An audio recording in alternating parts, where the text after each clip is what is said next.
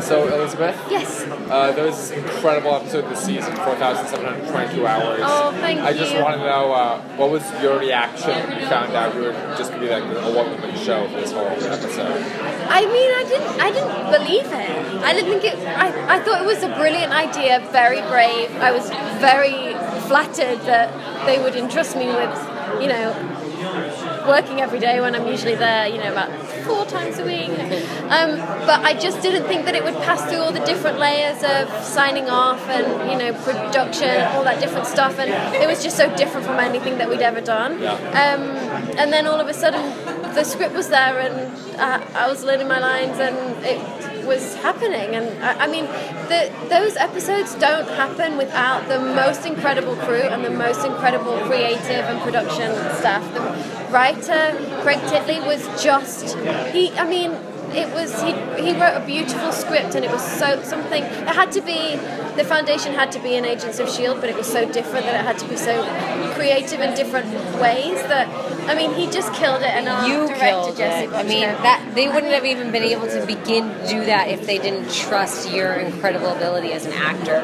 I really don't think any other character could have carried it like that. No, they could. But you did such a good job. Right? Didn't she kill it? She killed it. I had tears at the end of it. Oh, yeah. Good! And you see a different side of Simmons. She's so prim and proper and in the lab, and you see her rough. It was such a cool episode, and it was one of my favorites. Well, we've skipped ahead 6 months, and as Clark said, we see Chloe going to a Nine Inch Nails concert. She's clearly broken.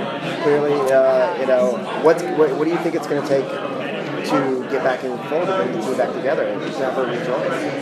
If she rejoices. Scott, Daisy, whatever her name is.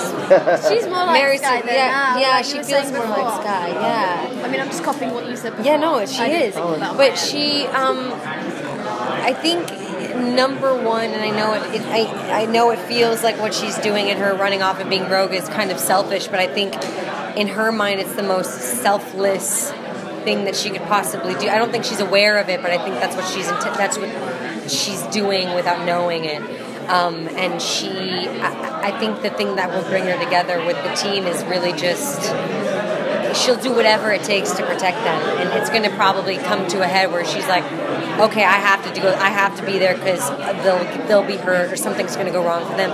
So everything she does, I think, is really to protect the team, and I think she's in mourning and she feels incredibly guilty about being under Sway last season and what she did under that, even though none of that was her fault, but that guilt, I'm sure, is killing her, and she's also lost, her mom tried to kill her, her first boyfriend was like Hydra, and then her other one died. It's been a rough couple years. Yeah, even through it. So I think she's in her happy place of being, or not happy place, but her comfort zone safe, of being alone, isolated, and kind of doing things on her own terms, and really just protecting the team. What was it like having to finally say goodbye to Brett? At this point, he's played Ward, Hydra Ward, Hive Ward, every iteration of Ward. Yeah. The writers are really creative with that, keeping him. It was really really hard. Yeah. It was really hard. Our last day of shooting was our fight sequence, and that was hard. It was emotional between the characters, and it was emotional between me and Brett, and we knew it was the last time we would be really sweaty and touching each other, which is sad. But the last take, we both had tears in our eyes, and they called a wrap on us, and we both started crying. It's really emotional. This show has shaped us all so much and changed our lives completely, and we all went through it together. We were little rabbits in headlights, and our first Comic-Con, we had no idea what was coming, and I've got goosebumps when Joss walked out on that stage the first time before our pilot. The crowd, I've never heard anything so loud, and we had no idea. I had no idea that was coming. No, and I get goosebumps too. It's so weird.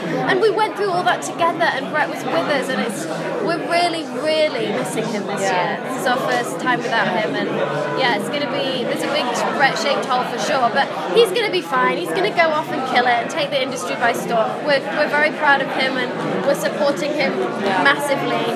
And we feel really lucky to have had him on our cast for so long. He's part of the family. Absolutely. Yeah. So I have a two-part question for the both of you. Great. Are you excited about Ghost Rider coming into the series? And Yes. how do you think your characters are going to react in the series to him coming there? Because he's kind of an anti-hero. Yeah.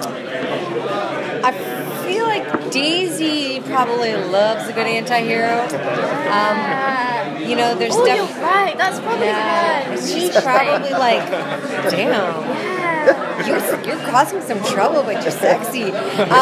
He's so different to Lincoln too. So different to Lincoln, but I think probably more similar to herself or her new version of herself than she would probably like.